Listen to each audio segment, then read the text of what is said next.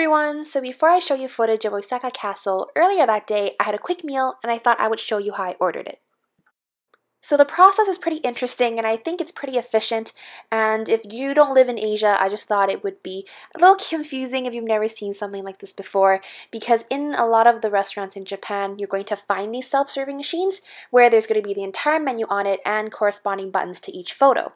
Don't panic if you've never seen this because it's pretty easy to navigate. We learned through trial and error, but what you do is first you put in your money and you can calculate beforehand how much your meal is going to cost and put exactly that, or just put in bills and wait for change. All the buttons should light up after you put in money, and the button will flash after you press it so you know exactly what you ordered. The extra buttons on the bottom are usually sides, like an extra egg or a miso soup, and when you are done ordering, little tickets for each item should print out in that little tray on the bottom there. So in this footage, we figured out we should have put in money first instead of pressing all the buttons. And as you can see, after she presses the button, it flashes for a bit before a ticket is dropped. Make sure you have an individual ticket for each item that you ordered. After you have your tickets, you can give them to the server and then you can just sit back and wait for your food to come. So this may be wrong, but from what I noticed, it seems like fast food restaurants or places with a high turnover rate and a fairly small or straightforward menu tend to favor these machines. I also feel like these places are more for locals who are just trying to get in and get out with a cheap and filling meal, and aren't really for tourists who probably want to relax and take in the menu, but that's just my opinion. Oh my god guys, there's so many people here today, and it's because News is performing tonight. And that's why I saw so many uchiwas with their faces on it. So quick knowledge, News is a Japanese boy band from a company called Johnny's Entertainment, and I used to be obsessed with them. So for me to know that they're having a concert right here, it was blowing my fangirl mind. There's so many girls dressed up, hoping that News will notice them. Well, I'd want News to notice me too. Dude, this is so exciting. I'm so excited for all these girls because I'll never get to go.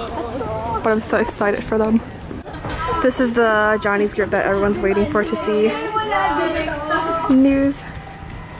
So after all the excitement of seeing a bunch of fangirls waiting for the News concert, we're heading towards Osaka Castle. And even from far away, it looks very pretty. It's very impressive. But I'm just wondering how long it'll take us to get up there. Taking a break from walking. I don't think it's actually too far. It's actually not that bad. It's way more manageable than the day we went to Tennoji and all those other temples. But I'm still reading hard. Look at that stone on the bottom before it even gets to the castle.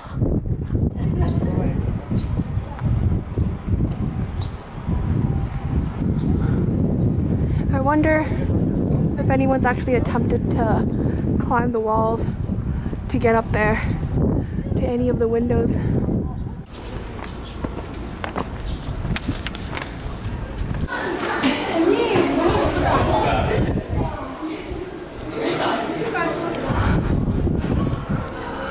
Wow.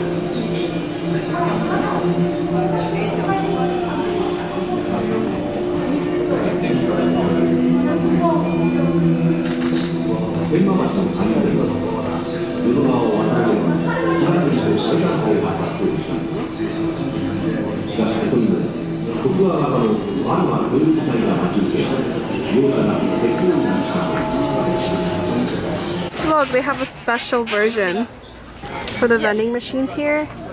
You can get blue, which is cold, but you can get red, which means it's hot. Isn't that cool?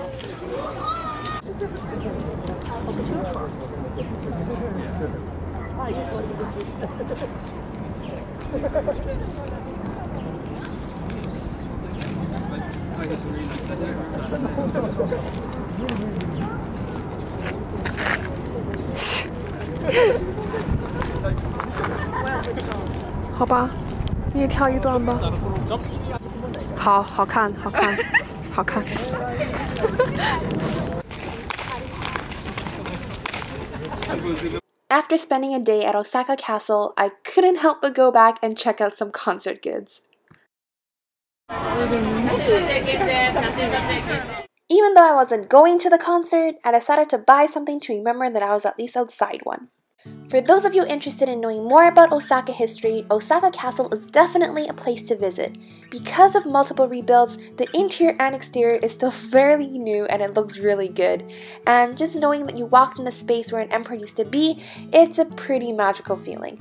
Most of the floors containing important artifacts aren't allowed to be filmed, so I was only able to show you the observatory deck and a floor depicting the life of Hideyoshi Toyotomi, who built Osaka Castle. There's still a ton of stuff in there to read and look at and explore, so you definitely can spend a lot of time in there. The area surrounding Osaka Castle is also beautiful, and I know at night there's a light show projected on the castle that is supposed to be pretty cool, but I didn't get a chance to watch it, so I hope you do, and if you do, let me know how it is. If you're also a huge news fan or were, I'd love to know because filming that section was mainly so I have this little piece of memory to rewatch whenever I want to.